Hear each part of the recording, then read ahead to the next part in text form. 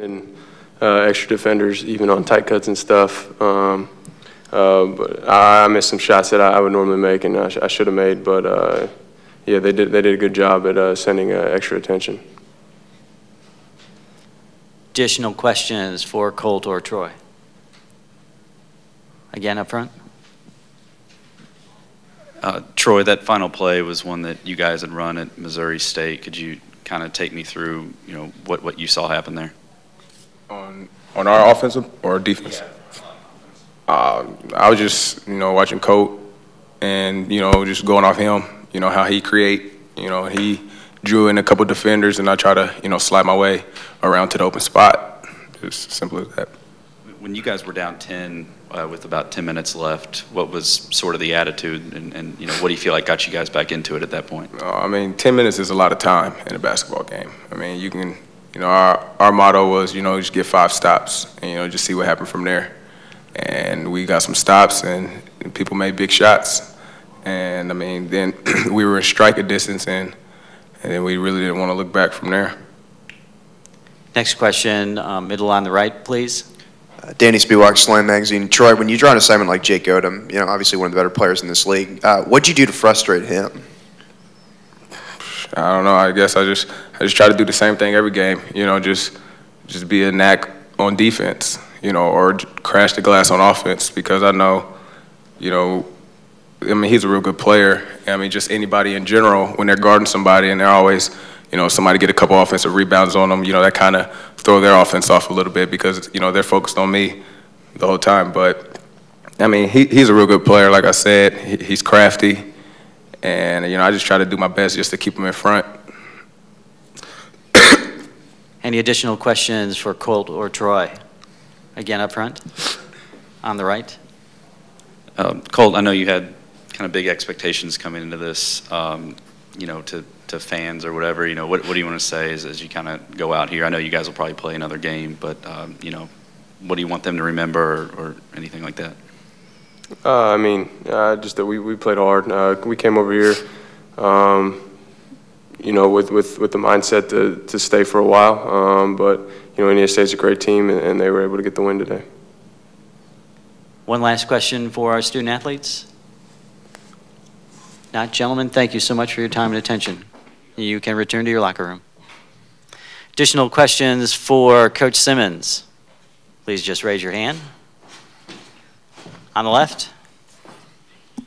Steve Porter, Alton Telegraph. Marty had a couple tough calls at the end of the game where you maybe looking for a block on the one end and a foul near the end of the game, and the last play was sort of in front of your bench. Can you sort of go over those plays? Yeah, I'm not going to touch that with a 10-foot pole, Steve.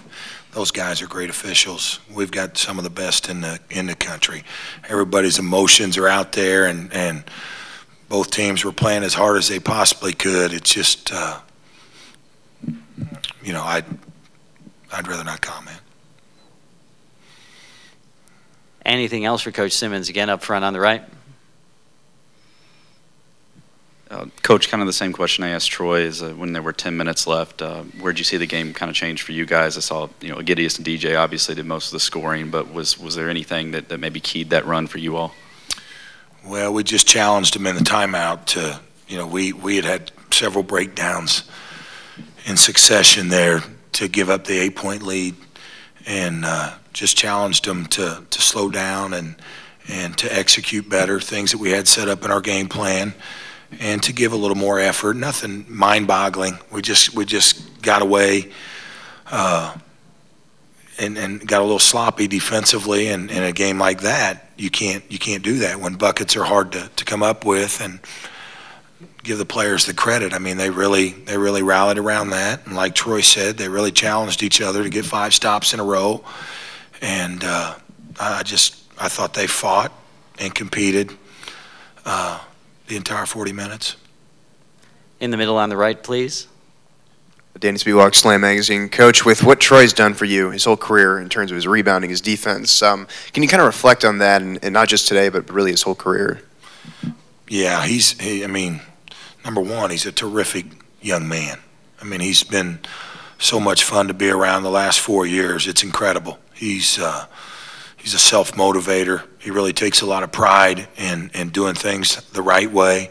And then you look at him as a basketball player, he's a little unorthodox in that he's got huge hands for a guard, point guard, and he's tremendously athletic, and he's a warrior at tracking balls down. I mean, it's certainly nothing that we've taught him at Evansville. He brought that to our program.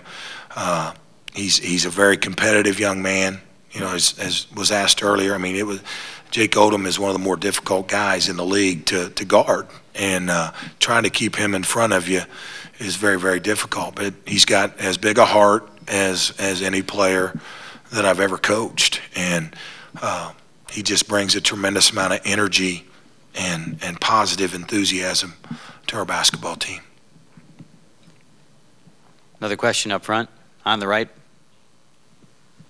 Coach, kind of the Colt Ryan question, what did you see them do in the second half? And was it more Colt having an off day, or maybe what Indiana State did, or a combination of both of those things? Yeah, I'd say probably a combination of both. I just thought as a team we shot the ball too quick. And you know, I'm not against quick shots, you know, if they're great shots.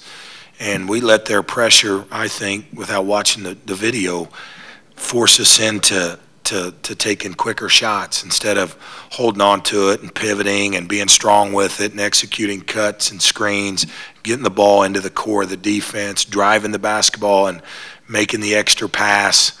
We shot the ball. I mean, it's a lot different than the game at Evansville where we had 26 assists versus that. I think you got to give Indiana State a lot of credit, but I think our basketball team got a little frustrated with that, and our decision-making wasn't as good as it needed to be. But saying that, you know, we continued to fight and scrap and claw and really put ourselves in a position to have a chance to win the game.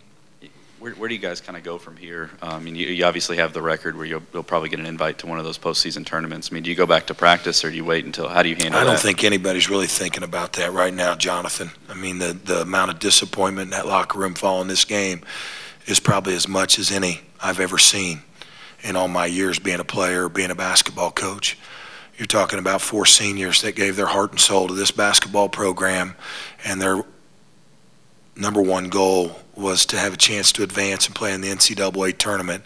Now that that's gone by the wayside, there's just I don't think right now they're thinking about it right now, and I'm not either. I think as the week moves on, we'll see whatever opportunities come up, and my hope is that we will have some opportunities to play. I certainly would like to continue coaching this team and having another chance to compete for another championship. Any other questions? Coach, thank you so much. Congratulations on your year.